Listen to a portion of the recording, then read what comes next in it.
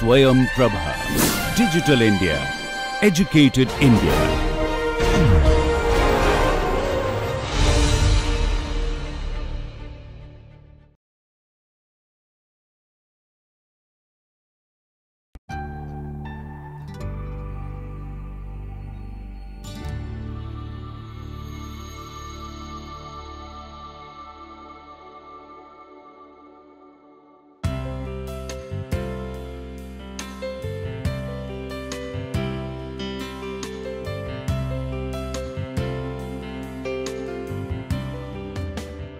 Welcome, dear participants.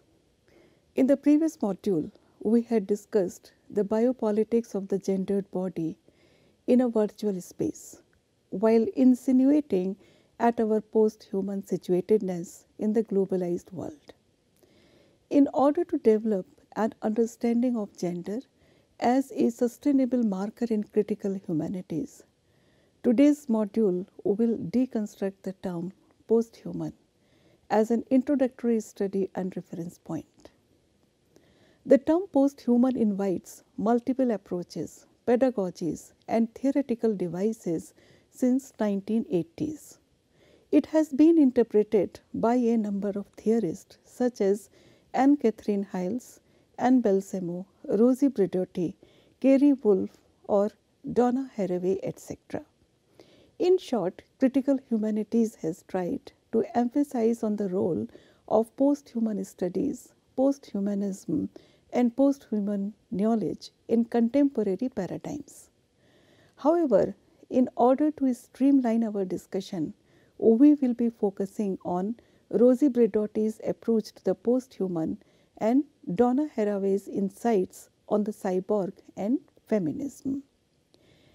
In referring to Rosie Braidotti, Donna Haraway, and Catherine Hills in a limited manner, we will define the post-narratives contextualizing post-human becomings, otherness, and post-human gender performativity.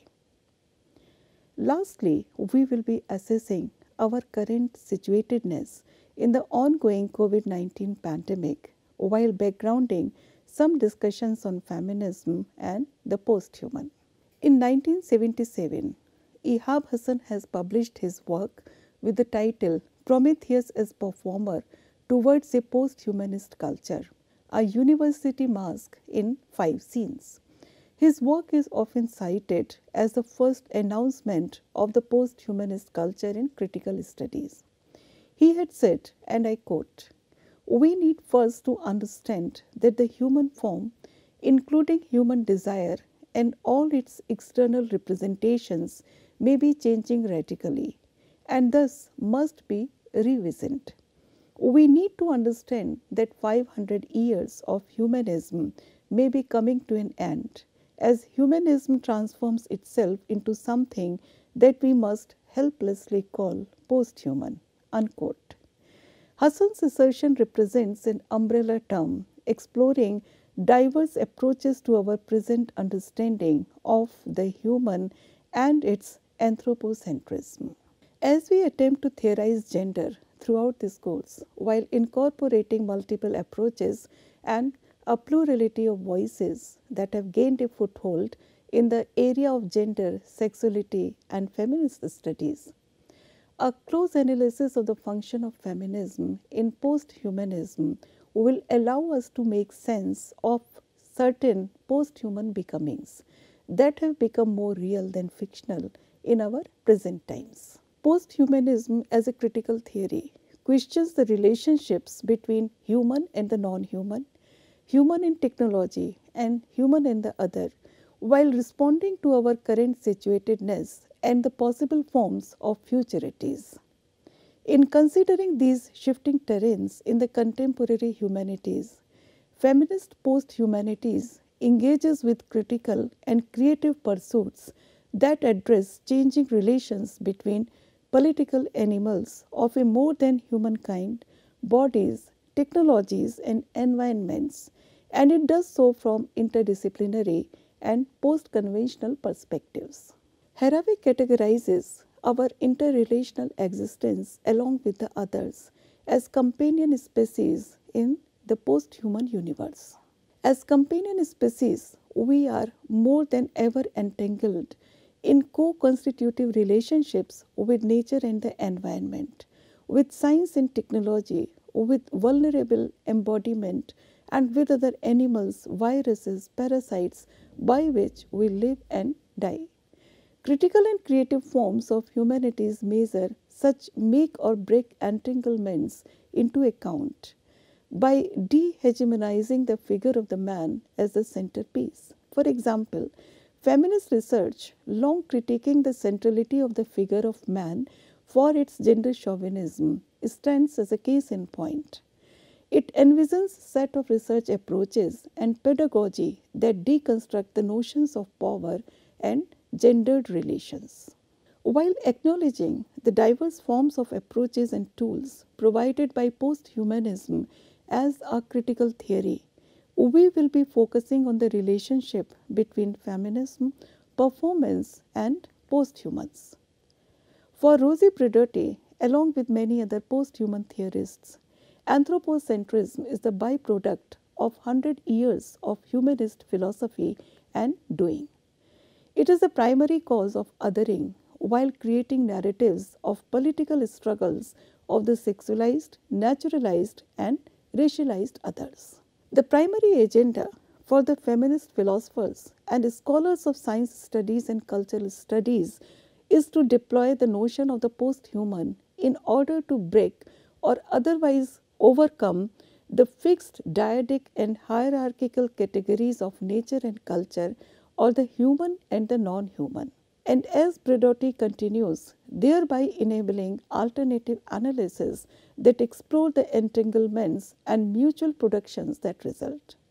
For example, the nature-culture continuum produces a binary oppositional category of the man and the woman, which disbands the possibility of a gender spectrum and the possibility of mainstreaming multiple sexual orientations. While interrogating the gender and feminist ontology in the post-human discourse, Haraway's denaturalized cyborg becomes a precursor of change and dynamism. This idea of the cyborg will be discussed in the next module. However, its importance is established here in Braidotti's theorizations on the posthuman. We are witnessing a new era of meaning making to break the nature-culture continuum in the works of altered genealogies in several fields. For example, Haraway looks at anti-colonial cyborg studies. Franklin, Lurie, and Stacy look at science and literature studies, queer theory, and cultural studies in this perspective. Haraway looks at situated knowledge practices, and Rosie Braidotti looks at advanced sex-gender theorizing, power knowledge, and sexual difference theory. Feminist theorizations of sex and gender trace theories of denaturalization, such as Donna Haraway's cyborg ontology or Butler's dispelling of any heteronormative foundation of biological sex. They can be traced back to Boas' famous dictum that one is not born but rather becomes a woman. Boas' assertion alludes to a sense of performative interactivity of gender when analyzed from a post-humanist point of view. To elaborate on this further, we shall watch a video by Braidotti where she discusses her understanding of the post-human as a navigational tool. Braidotti is a continental philosopher and feminist theory. She is currently the Distinguished University Professor at Utrecht University. Her main publications include Nomadic Subjects, Nomadic Theory, The Posthuman, Posthuman Knowledge, and her latest publication is Posthuman Feminism, which has been released in 2021. Braidotti also considers, among other theoretical contributions, how ideas of gender difference can affect our sense of the human and animal and human and machine divides. Braidotti has pioneered European perspectives in feminist philosophy and practice and has been influential on third wave and post-secular feminisms as well as emerging post-humanist thought. Braidotti feels that post-humanism is not a generic concept, rather it is a navigational tool an instrument of cartography, which allows us to navigate our way as humans to deconstruct the structures of inequalities. The posthuman elaborates on our current situatedness in the present, in the now, as we continue to live. I don't see the posthuman as a generic category and certainly not as a concept. It is a navigational tool. In Deleuze's terms, a conceptual persona, in my own work, a cartography. It's a cartographical tool that allows us to illuminate aspects of the present. It allows an engagement with the present operationalized through strategic readings. So the idea of a cartographic rendering of the present is the methodological question. How do we access the actual moment? How do we critically access the present, knowing that the present is accumulation of horrors, injustices, and indigestible, nauseating facts that we are essentially opposed to. So it is the oppositional consciousness engaging with aspects of the present that we're actually opposed to that we are trying to frame here.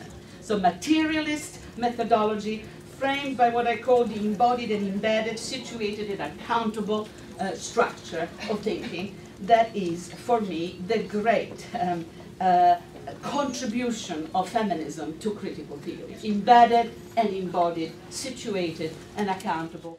Bridotti suggests that feminist post-humanities is but one response among many to the age-old feminist question of who gets to count as human within the authoritative annals of the humanities and sciences.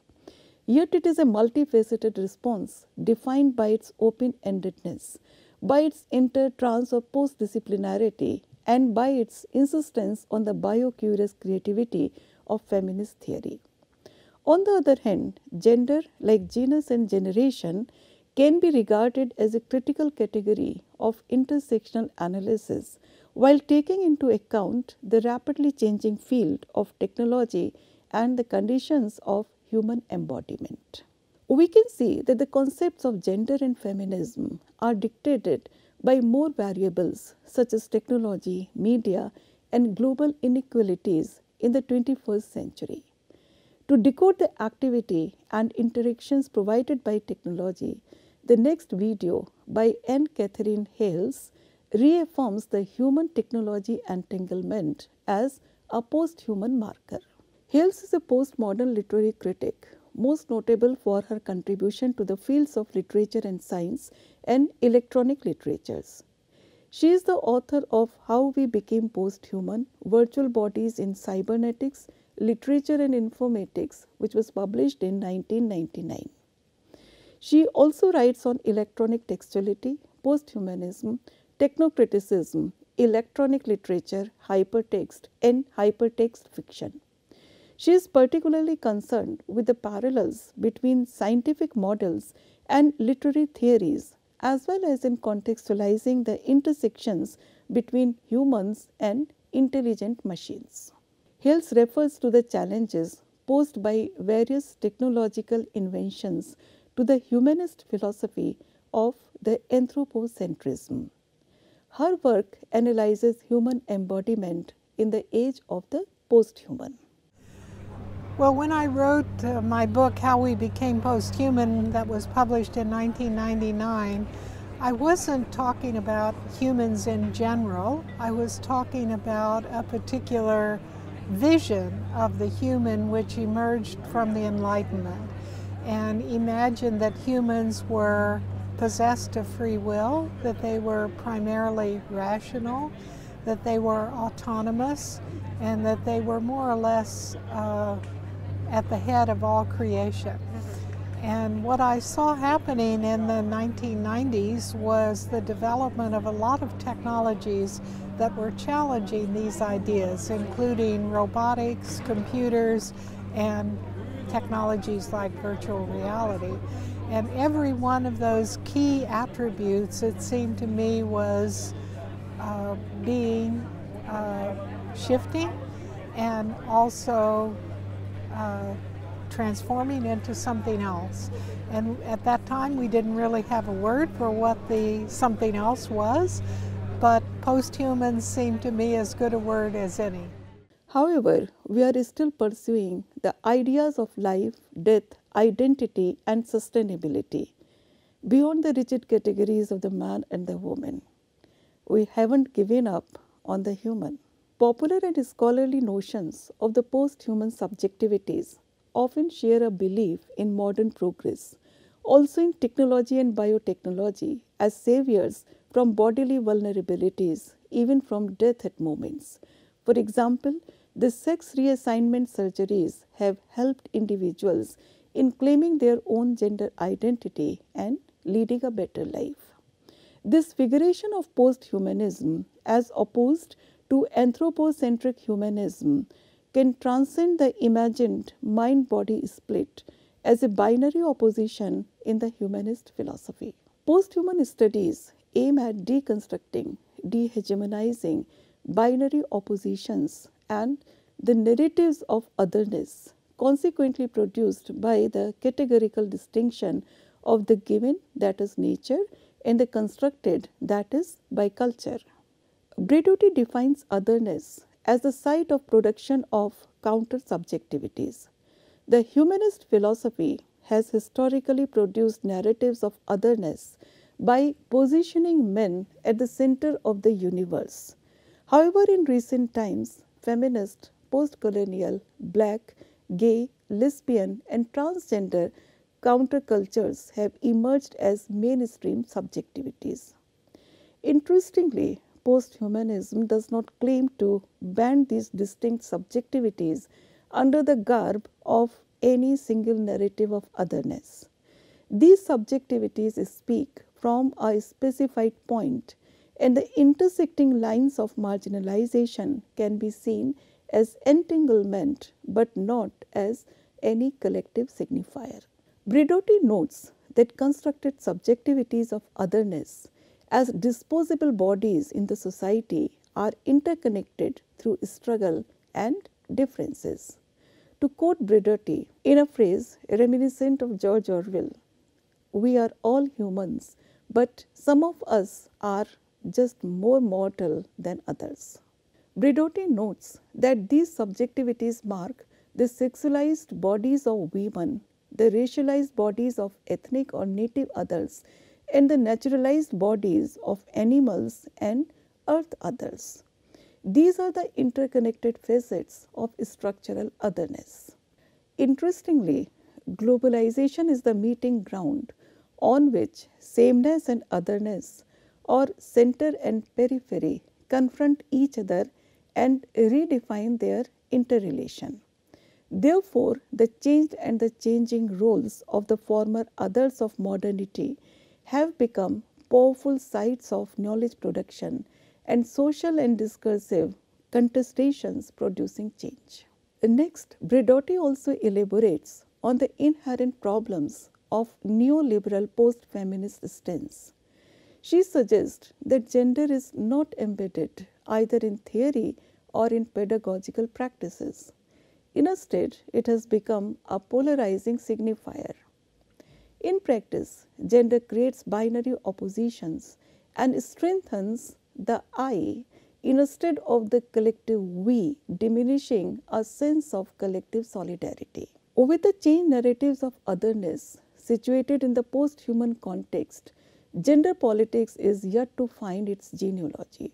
In institutional settings, feminist activism is replaced by the less confrontational policy of gender mainstreaming.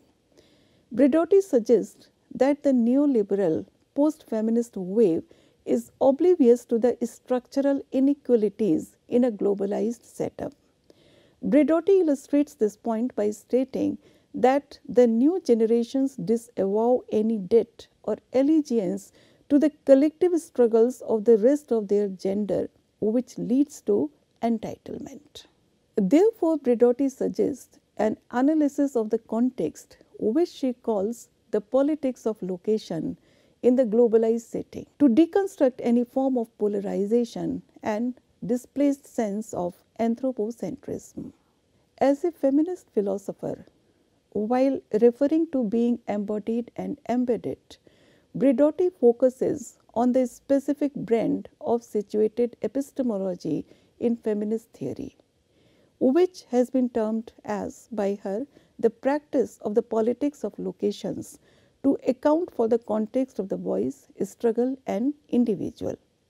Thus, the place and distance matters in today's global narrative.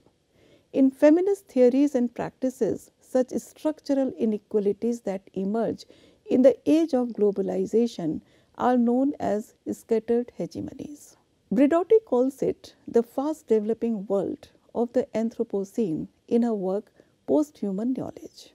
Bridotti feels that in this regard, feminist theories should propose, and I quote, a need to safeguard women's interests, dignity, and well being amidst the dissemination of hybrid and fast changing ethnic, racial, national, and religious identities, virtual identity on a virtual platform, and now at home in quarantine amidst the COVID-19 pandemic, a position previously known as feminist standpoint theory or humanist feminism, unquote.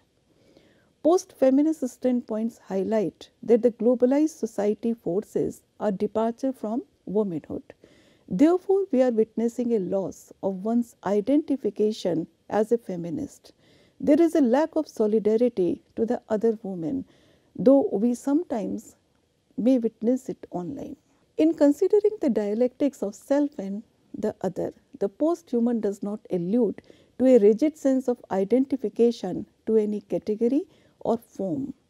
Rather, it refers to entanglement and relationality. However, the sense of belongingness is sometimes misplaced. What we have is that gender equality, women empowerment, and feminist issues are resorted to Twitter trend, virtual wallpapers, t-shirt quotes, WhatsApp status, and virtually monetized storytelling on YouTube. The practice and performance aspect of it is largely neglected. However, the term post-feminism does not refer to the end of feminism, gender theory, gender performativity, and sexuality studies. It should ideally refer to the feminist practice of overthrowing the pejorative, oppressive connotations that are built not only into the notion of difference but also into the dialectics of self and other. Therefore, the prefix post does not limit itself to an end, rather it should refer to a critical alternative. The term post-feminism is an ambiguous marker creating an illusion that the goals of gender equality and equality have already been achieved in the 21st century. It does not take into account the geospatial locatedness of the subject under investigation.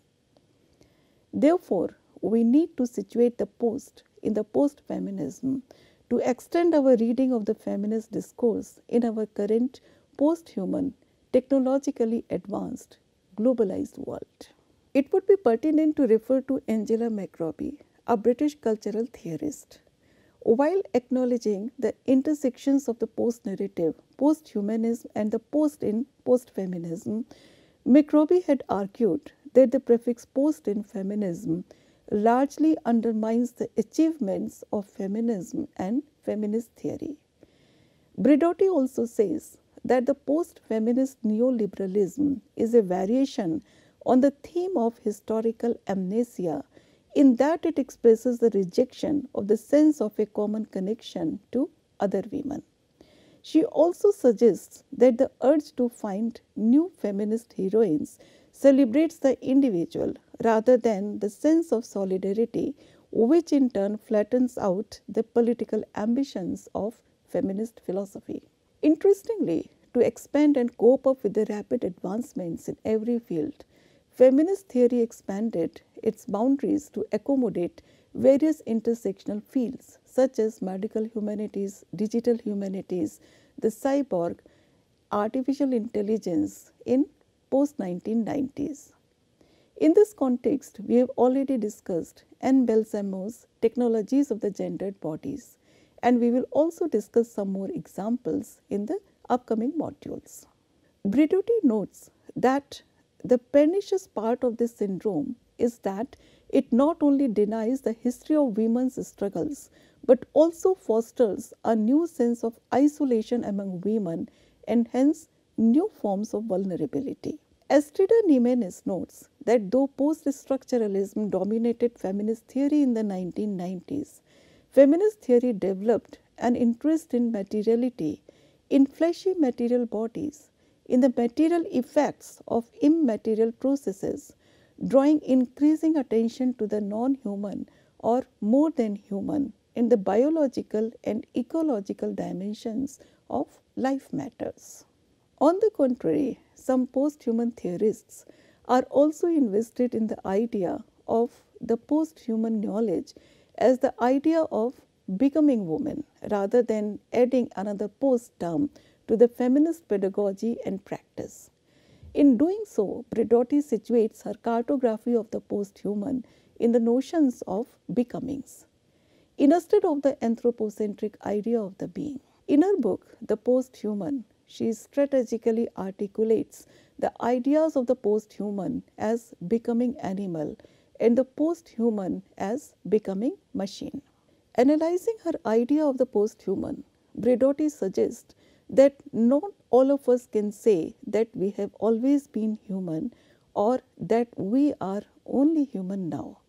Therefore, in her cartography of the post-human, she emphasizes on the idea of becoming rather than being. For her, the idea of becoming is central to our understanding of political struggle in the 21st century.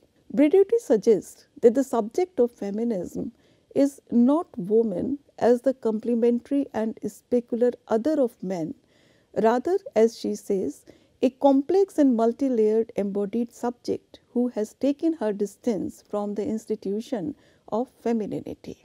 In doing so, she refers to the she as a subject in process, hence alluding to its macro and micro processing of post-human entanglements. Bridotti suggests that she no longer coincides, and I quote, with the disempowered reflection of a dominant subject who casts his masculinity in a universalistic posture.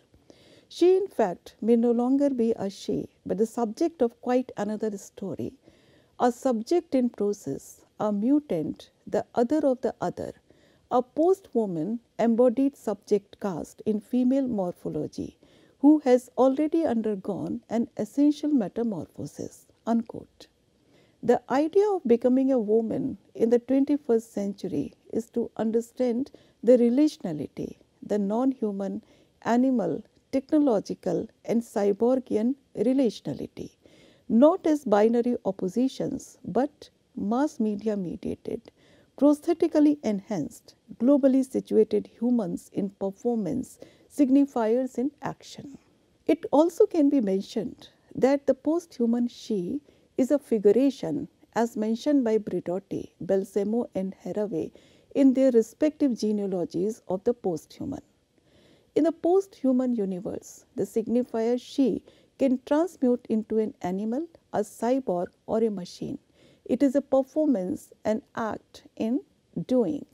The politics of global situatedness refers to a way of making sense of diversity among women within the category of sexual difference as opposed to the phallogocentric subjectivity. In feminism, the aforementioned is coupled with epistemological and political accountability to unveil the workings of othering, marginalization, and hegemonized discourse production. The practice of accountability for one's embodied and embedded locations is relational, whereas the figurations of alternative feminist subjectivity like the womanist, the lesbian, the cyborg or the inappropriated other or the nomadic feminist etc. differ from classical metaphors of the man and is precisely in calling into play a sense of accountability for one's locations. Such figuration combines the theoretical underpinning of the feminist intervention in the discourse of the post-human. The politics of location consequently refers to a process of consciousness, a political awakening. And therefore, the notion of being a woman evokes a sense of emerging subjectivity or emerging subjectivities as subjects in process of making. It marks patterns of becoming, adhering to new forms of geolocated forms of expression and representation that can be mediated via post-humanist and feminist entanglements. In her analysis of the post-human, Bridotti mentions that the post-human also relates to how we feel about the idea of the human in the first place. This sense of belonging, though ironical, relates to the idea of doing and performance, as we are always in performance and subjects in articulation. We see that performance of gender and not gender as a fixity is extended to our reading of the post-human universe. Informed with the feminism in post-humanism, gender has a performative understanding to the act. In doing, in becomings, if we borrow the term from Bridotti, and in relationalities, if we want to allude to the concept of cyborg by Haraway. It goes beyond the material semiotics of the world of which we are collectively a part. The term gender and performativity in a post-humanist discourse can be understood as a way of methodological defamiliarizing, where the subjects are encouraged to deconstruct the dominant image of the self and one's own power relations. This paves the way for new subjectivities. For post-humanist theorists, the post-human turn provides an opportunity to decide together our collective becomings as opposed to individual gendered notions of self-conscious and self-reflexive I. We can take the example of disidentification from the binary representations of the masculine, feminine, effeminate, etc. Disidentification allows the subject to actively process the preconceived notions of identity formation and enables the shifting individual to shed the confines of anthropocentrism. It reworks the research for transmediated assemblages such as the cyborg. Gender identification intersects with racial, class, ethnic, sexual and regional modalities of discursively constituted identities in the post-human universe, while rethinking of gender-specific relations to space, time and the interval between the sexes and of issues related with other differences and figurations. Therefore, we need to revisit the concept of gender in the discourse of the post-human and subjectivities. As a result, we will be refiguring our collective imaginings as a post-human. Collective imaginings is a term used by Bridotti to denote the interrelational living of a human. To conclude, we can say that our primary agenda is to establish gender as doing, becoming, and as a relationality in our today's globalized setting. The plurality of entanglements produced by the heterogeneous multiplicities of the human and the post-human does not refer to a unified category, but a shared understanding of struggle, powerlessness, and injustices. It also marks the cartographies of various becomings in the form of becoming a cyborg, as suggested by Haraway, becoming a nomadic subject, as suggested by Bridotti, by becoming machines, as suggested by Hales, and also becoming isolated in the pandemic. Some of these ideas will be explicated further in the upcoming modules, while contextualizing the human as opposed to man, woman, queer, virus, animal, or machine.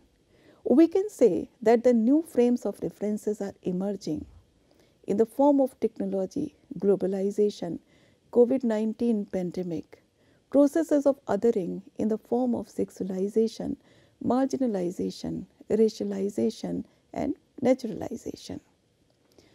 These frames of references have forced us to reassess the category of the human as non-anthropocentric and also through assemblage. It is also loaded with the queer, feminist, sexuality, material and gender performative discourses.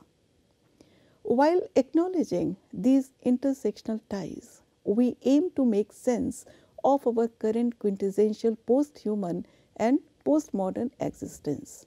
Therefore, a reassessment of the term human is mandatory. We have looked at these preliminary observations as a cautionary remark in this module. After having discussed this background today, we will analyze Donna Haraway's A Cyborg Manifesto in detail in the next module. Thank you.